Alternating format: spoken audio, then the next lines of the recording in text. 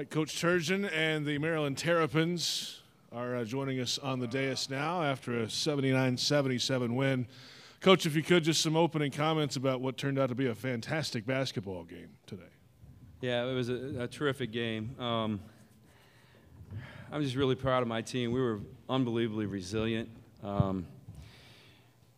We didn't shoot the ball well in the first half. They made some shots.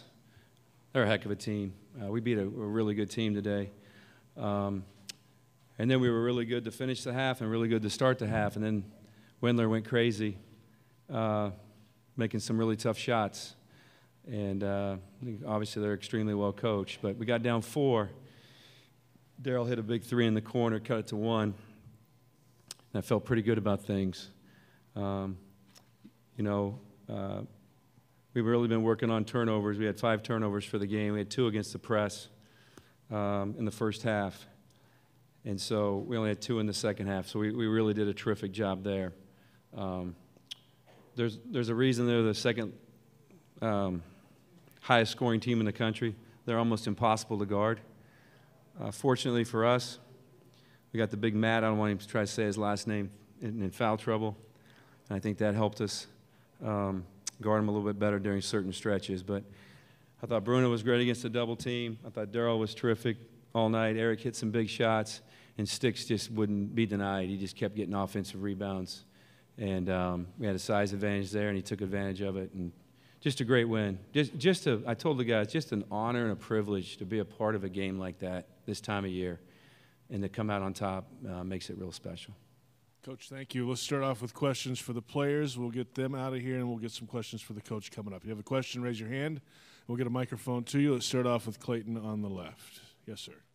Clayton Freeman with the Florida Times Union. For Darryl, you had several huge plays down the stretch. Put Maryland on top. How were you able to come through with those plays, especially after Belmont had rallied back from you went on that fortunate run, they rallied back. How were you able to keep things going in those last couple minutes? Just mental toughness. It's something we harp on all the time as a team. We got to be mentally tough to win these type games. What did you see on the last steal? What you say? What did you see on the last steal with 2 minutes to go, or with 2 seconds to go? Coaches were screaming backdoor. I kind of knew it was coming, but Eric right here, he got his hand on the ball, which helped me a lot. I got the steal. Any questions for the players? We'll go on the right side. Yes, sir. Well, I'd ask this to Mark, but Don Marks, Baltimore Sun. Darryl, did you miss that on purpose to set up the long shot, or did you not hit the free throw? Nah, I just missed it. I didn't miss it on purpose. Okay. They iced me. Other questions for the player? Here in the middle in the aisle, please. Lamar Johnson, Testio Times. It's the first game you all have played in the tournament. How was it? What was the environment like? How was it getting adjusted to it? And when did you guys really feel like this was your time? It felt great to be out there, just to be able to play. Like we say all the time, we got to be happy and excited. This time of the year, not a lot of teams get to play and be here today, and we just got a win. We passed to the next round. So, it felt great to be out there and just play as a team. I think we did a lot of great things on the court, like Coach already mentioned, and just have fun. I think we had a lot of fun tonight out there on the floor and just help each other win. Back left. Yes, sir. Wayne Viner, Terp Talk. Bruno, you seem to have great awareness of the double teams coming. How much preparation did you do, and how did you hear them coming so quickly? The past 2 days, when we practice, we obviously, every time all year, basically, we've been doing a lot of double teams our practice, so I kind of got used to it.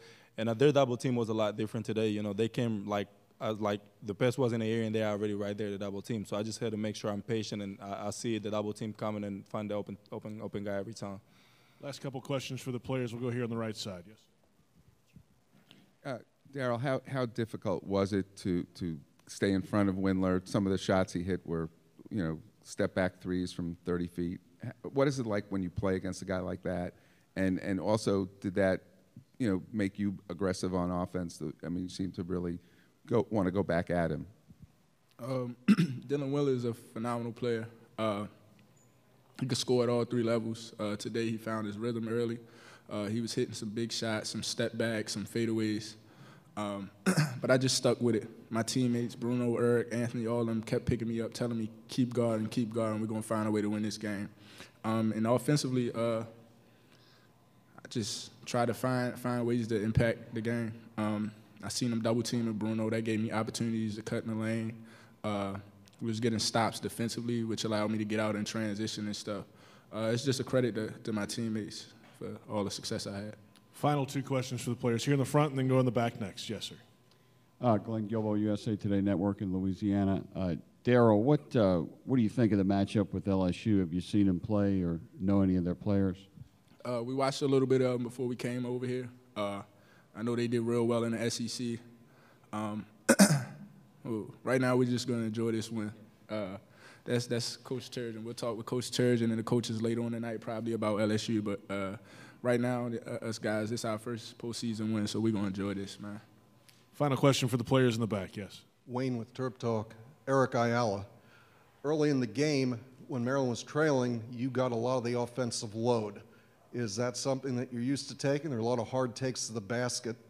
And then playing the primary point guard, you had some very balanced scoring. Can you talk about your first half takes to the basket and how you distributed the ball in the second half? Just playing a well-rounded game, just letting the game come to me. My teammates, my coaches trust me to go out there and, do what I'm capable of. And, whatever I can do to help us win. Winning is at the forefront for me. So whether that's rebounding, passing, defending, I'll do whatever to help us win. Guys, thank you very much. Congratulations. A few more minutes with the head coach here. If you have a question for the coach, we'll get a mic to you. We'll start here on the aisle. Coach. Barry Sperliger from the Washington Post. Mark, I wonder personally how much pressure you might feel in such a game that comes down to essentially a possession. Pressured because the game's close. Yeah. Yeah, you get second guessed pretty good this time of year, so you want to do all the right things. But no, I tell you what, I feel so lucky to just be a part of a game like that. You work your whole life to be a part of it.